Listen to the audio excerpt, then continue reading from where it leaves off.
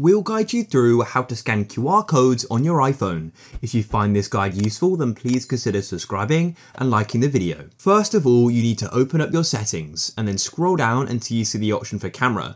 You can always use the search function at the top if you can't find it, but here it is. In the camera settings, ensure scan QR codes is turned on just like this.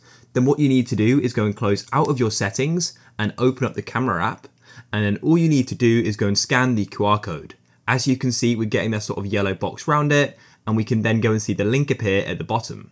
And if you go over to the right, there's also a button there you can click, and you can get a few more options, and you can see the link there as well. So let's go and click on it. And I made a QR code just to go to Google, and that's it. If for some reason the camera QR code scanner isn't working, then you can always go and open up the App Store and click on search in the bottom right and type in QR code scanner as well, and you can then go and download a third-party app to go and do it.